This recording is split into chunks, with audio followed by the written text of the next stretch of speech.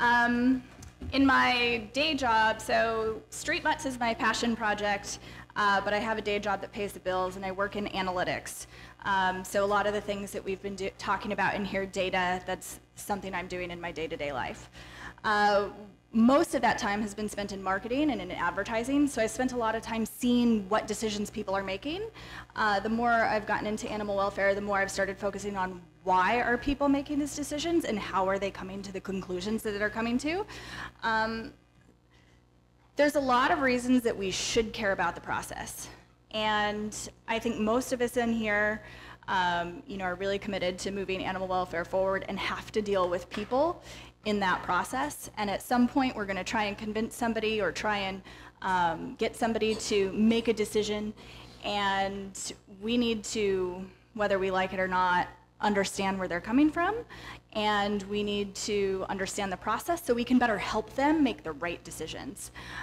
So this session's a little bit more general, but I think that you'll be able to take some tactical things away, and there's a worksheet link at the end of this so you can take it and apply it in your practice. First of all, decision making is a limited resource. I'm sure all of us have had the experience where you've had a really busy day at work, your brain has been on all day, you come home and somebody says, "What do you want for dinner?" And you're like, "I don't care." I can't even make that decision of what I want right now because I've thought too much all day. So what's happening is we're getting tired.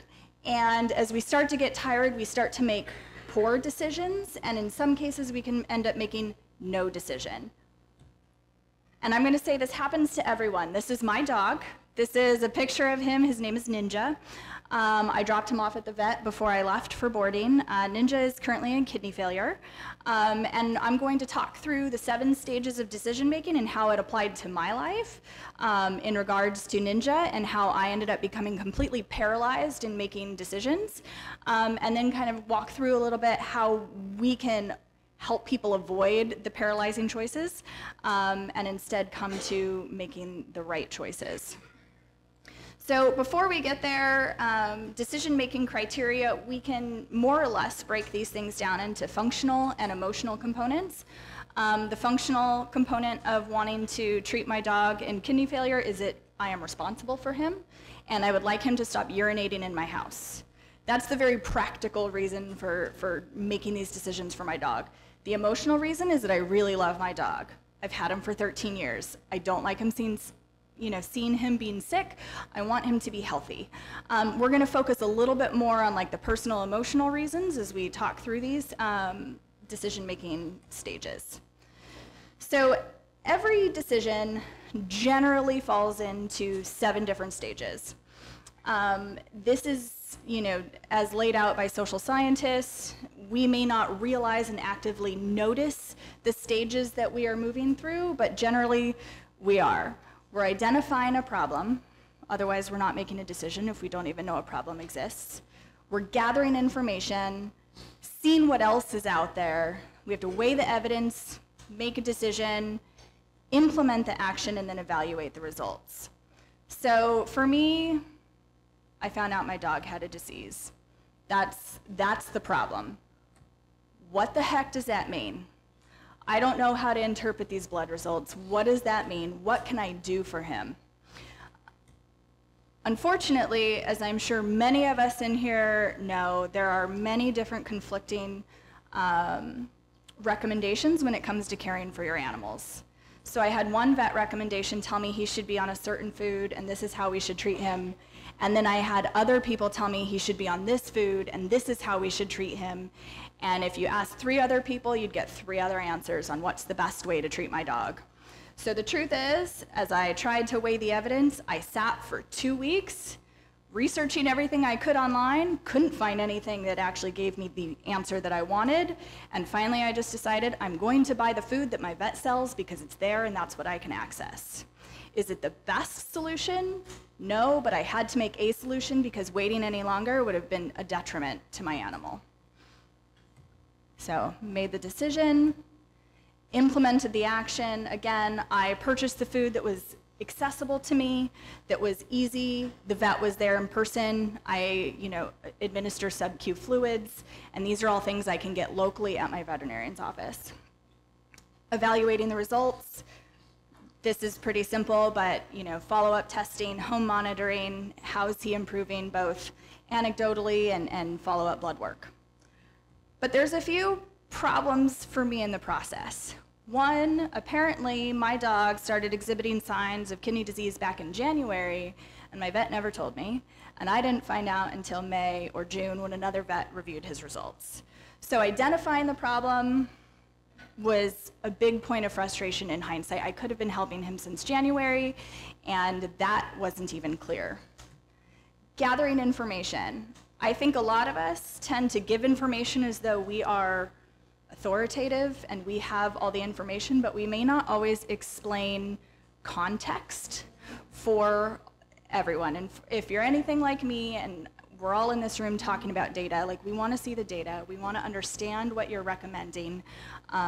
My vet, other than saying, here's some food, this is what we recommend, I had no idea why. I had to go research why. And of course, in researching, I found out all these other information. So what could have been done? A vet could have given me a very clear recommendation. Here's what we recommend. And as much as we don't like to talk about it, sometimes sharing what other people are doing, whether you agree with it or not, is going to help somebody make the right decision, because I'm going to go online and find that information anyway, whether you give it to me or not. And if it comes from you, from my veterinarian, you can at least give me the accurate, unbiased information versus what I find online.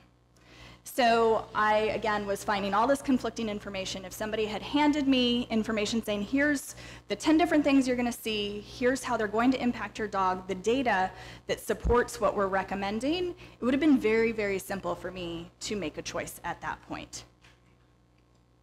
And again, implementing the action, how they can support it, make treatment and information easy to access. Again, my veterinarian thankfully had the information there for me, and I was able to access, the food there, but it wasn't so easy if I had wanted to make another choice. In some cases, I have at one vet's office I can pick up certain supplements, and at the other vet's office I can pick up the food, and that makes it very complicated when we put multiple steps on people. And lastly, evaluating results. What are we doing to come up with a follow-up plan? So as we're thinking through how we can help support people, we're going to need to think through each of these stages and what can we do to support the decision maker at each of those stages. I have, and I'll share the link, but I have a sample worksheet that goes through vaccination. Even when it comes to something as simple as vaccinating your animal, it is imperative, in my opinion, to share all the information. Here are the risks with vaccinating your animal, but here are the benefits that far outweigh your risks. If we give all the information to the people making the decisions, they're going to have much less friction in making that choice, and they're going to also trust you. When my veterinarian gives me good information, but also tells me about the risks, I know I can trust what they're saying, and I know I'm going into this decision knowing all the information. If I found out later that there was a risk associated and I hadn't been told about it, that might cause some hesitancy to believe what my veterinarian was saying the next time around. If you go to my website, there's a link up here. There's a worksheet that gives you sample questions that we want to put ourselves in the mind of people at each of those stages, because if we can start thinking, what are people thinking at this stage, we can start providing the answers to that.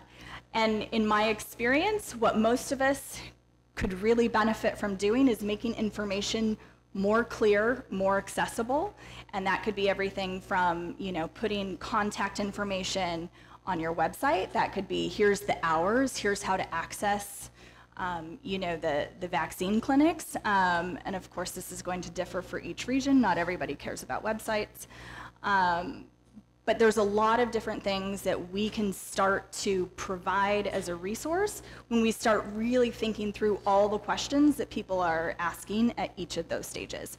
So if you go there, there's a sample worksheet, and then there's a blank one that you can print out and use for yourself. So I'm like rushed right through that, but I hope that it was somewhat interesting for all of you. I don't know that there's any questions, but yeah, I'd be happy to chat or shoot me an email later.